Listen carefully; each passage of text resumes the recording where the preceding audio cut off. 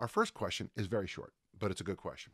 Jesse asks, to keep up with strength, what type of eating would be most appropriate? And boy, I tell you, Jesse, if you want to upset people, I mean, the other day I poked fun at a political figure, which I always think is okay. I think it's okay to pick fun of political figures. I think it's fun to, I mean, anybody who's in power needs to be tweaked. I think that's the job of a comedian. And they got all offended when I was growing up. Talking about religion and politics was something you never would talk about at a party. And now, of course, it's probably sports would be included in there too. You just have to be careful. Those are all landmines for conversations. But I'm going to add this. I'm going to say eating. Boy, you can upset people when you talk about something as simple as style of eating, what Jesse asks. So the thing is, Jesse, Olympic Training Center, 1984, the nutritionist walked out and said, I don't know what the big deal is. More protein, more veggies, and drink water. Years later, Rob Wolf told me, I don't know what the issue is.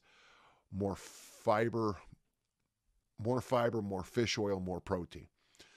I've thought that those two sentences, those two little paragraphs, are about all you ever need to know. For strength, though, people can get freakishly strong with the worst possible diets in the world. There's probably, when you talk to the great power lifters, one of the things they usually talk about as much as their chains, their bands, their compression, their this, their that, is what's for breakfast. I mean, these guys can eat, and it's amazing to watch. If you're a super heavyweight, an unlimited lifter, a strong person, diet, this diet is shoveling everything you possibly can down your gullet. But there's the other side of it. I always break things up into basically 5 categories, okay? Health, which is the optimal interplay of the human organs. And for your health, you probably need to drink water. You need protein, you need fats, you need carbohydrates. The sources should be comfortable for you to consume.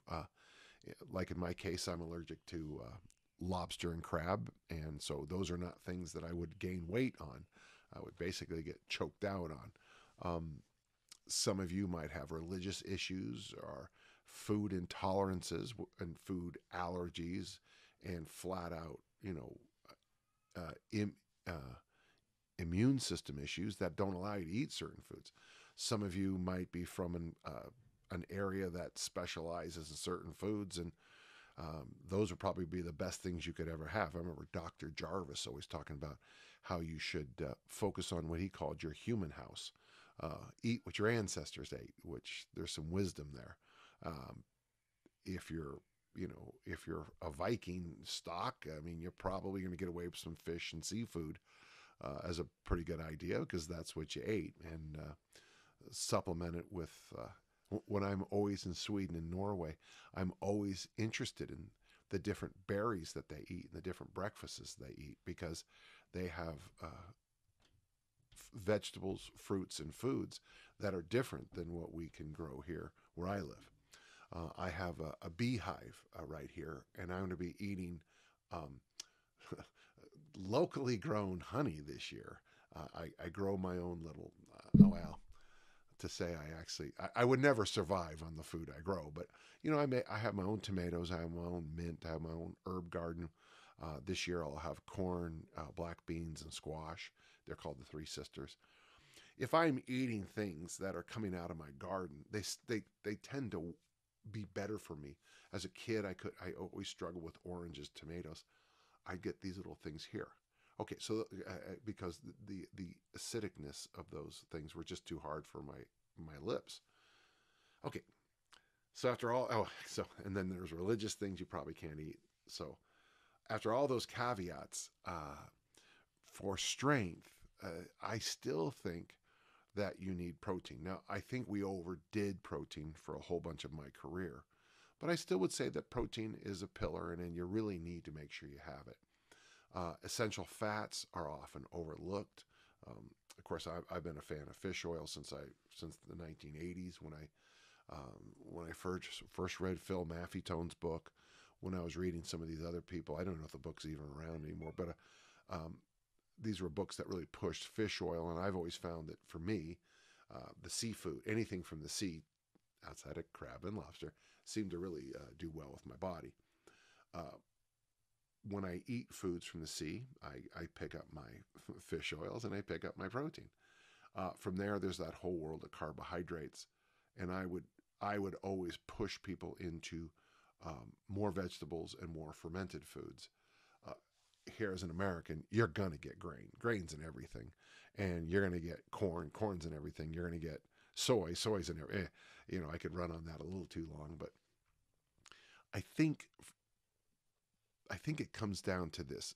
I can't recommend in toto simply just eating anything that comes along because it's so difficult on your health. So health is the optimal interplay of the human organs, okay? So to be healthy, you should have foods that are probably diverse, probably fiber of some kind in it, and appropriate in the fat and protein family. You can Where you go with carbohydrates is going to be on a number of other things. So for fitness, now fitness is the ability to do a task.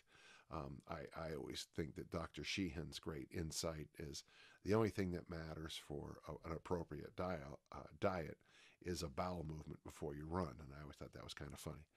Um, so for fitness, whatever, if a food gets in your way, like for example, like last summer I was in England at an Olympic lifting meet, and I had a great case of diarrhea.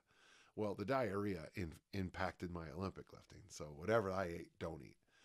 For longevity, it's still a bit of a mixed bag about what works. It does seem that the over-the-counter drug here in the not over-the-counter, I apologize. It's a very commonly prescribed thing called metformin or glucophage, which comes from the French lilac bush. It's been around well over 100 years. Seems to have an impact on longevity. So there is a pill. Walking seems to help with longevity. Being connected to other humans seems to help with longevity. Um, Whether red wine, coffee, dark chocolate, fermented foods help with longevity is still kind of well, we'll see. For performance is back to fitness. Dr. Sheehan's advice is actually really more valuable than you think. If you ever want to find out the importance of why I talk about bowel movements so much, get constipated at a really important event and then get back to me about the importance of this kind of thing. But performance, you don't want your food to get in the way, and that's kind of its job. And then the fifth one, of course, is body composition, or how you look, in the mirror, on the beach, or naked.